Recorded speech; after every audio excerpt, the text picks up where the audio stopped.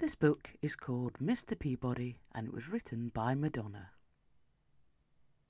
In the town of Happyville, which wasn't a very big town, Mr. Peabody was congratulating his Little League team on a great game.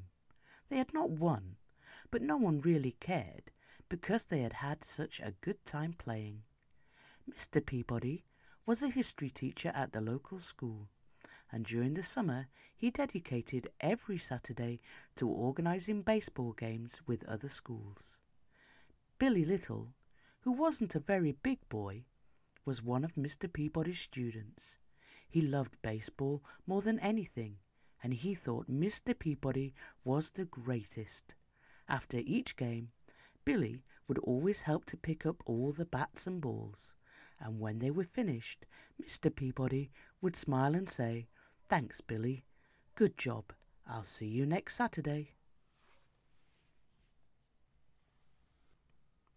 Then he would start his walk home along the main street of Happyville, which wasn't a very big street, waving hello to everyone he knew, and everyone would wave hello back. Along the way, he always passed Mr. Funkadeli's fruit market, where Mr. Peabody would stop and admire Mr. Funkadeli's fresh apples. He would pick out the shiniest apple, drop it in his bag, and continue on his way. Across the street, Tommy Tittlebottom watched with curiosity as Mr. Peabody walked away with the apple. "That's strange," Tommy said to himself. "Mr. Peabody didn't pay anyone for that apple." Tommy got on his skateboard and rushed to tell his friends.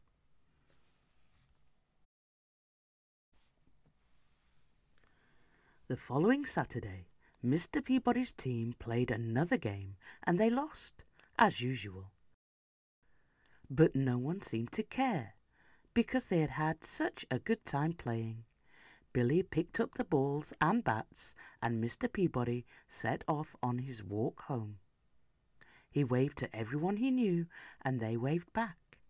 Once again he stopped outside Mr. Funkadeli's fruit market. He picked up the shiniest apple, dropped it in his bag and continued on his way. Across the street, Tommy Tittlebottom and his friends watched Mr. Peabody, and they were amazed at what they saw. Mr. Peabody had not paid for his apple. They couldn't wait to tell all of their friends, who told their parents, who told their neighbours, who told their friends in the town of Happyville, which wasn't a very big town. The Saturday after that, Mr. Peabody was standing all alone on the baseball field, wondering where everybody was. Then he saw Billy walking towards him with a sad look on his face. "Hello, Billy. I'm glad you're here. But where is the rest of the team?" asked Mr. Peabody. Billy remained silent. "What is it, Billy?" he asked again. Billy didn't look up. "Everybody thinks you're a thief," he said to the ground. Mr. Peabody looked confused. He took off his hat and scratched his head. "Who says I'm a thief, Billy? And what did I steal?" he asked. "Tommy Tittlebottom and his friends said they saw you take an apple from Mr. Funkadeli's fruit market twice. And they said you didn't pay for them," answered Billy. "Ah," said Mr. Peabody, putting his hat back on his head. "Let's go and talk to Mr. Funkadeli about it, shall we?" Billy and Mr. Peabody walked down the main street, which wasn't a very big street, and Mr. Peabody waved to all the people he knew, but now some of them did not wave back, and some pretended they did not even see him. They finally arrived at Mr. Funkadeli's fruit market. Out popped Mr. Funkadeli, who said, "Hey, what are you doing here, Mr. Peabody? Why aren't you at the game?" "There wasn't a game today," said Mr. Peabody, "and I was wondering if I could take my apple earlier than usual." "Sure, why not?" replied Mr. Funkadelic. "You pay for them every Saturday morning when you pick up your milk, so you can take them when you like." "You want the big shiny one, Mr. Peabody?" Mr. Peabody took his apple, smiled, and offered it to Billy. I would like to take the apple, Mr. Peabody, but I have to go and find Tommy and explain everything," said Billy. "When you find him, ask him to come over to my house. I would like to speak to him too," replied Mr. Peabody.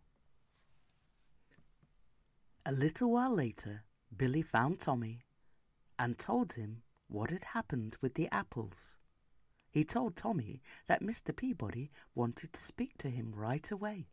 So off Tommy ran, and when he arrived, he rang the doorbell. Mr. Peabody came to the door. They looked at each other for a while. "Oh dear, Mr. Peabody," said Tommy on the doorstep. "I didn't understand. I should not have said what I said, but it looked like you hadn't paid for the apples."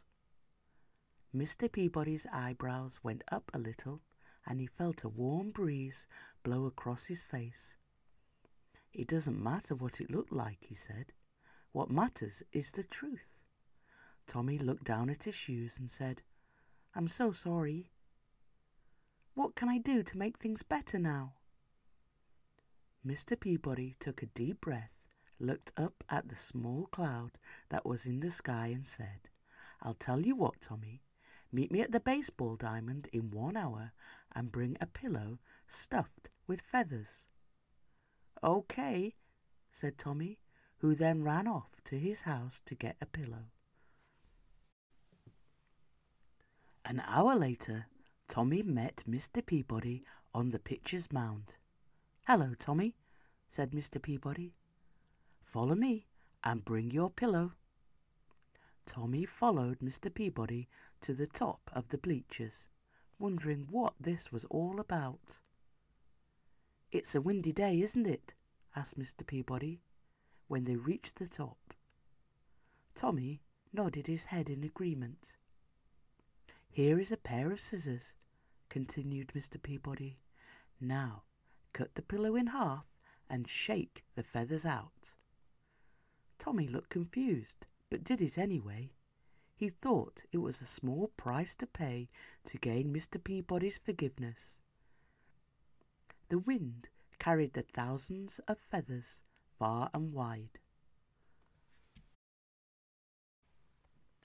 Tommy looked relieved and said, "Is that all I have to do to make things better?" "There is one more thing," said Mr. Peabody. "Now you must go and pick up all the feathers." Tommy frowned. I don't think it's possible to pick up all the feathers," Tommy replied. "It would be just as impossible to undo the damage that you have done by spreading the rumour that I am a thief," said Mr. Peabody. "Each feather represents a person in Happyville." There was a long pause as Tommy began to understand what Mr. Peabody was saying. Finally, he said, "I guess I have a lot of work ahead of me." Mr. Peabody smiled and said, "Indeed you do. Next time, don't be so quick to judge a person and remember the power of your words." Then he handed Tommy the shiny red apple and made his way home.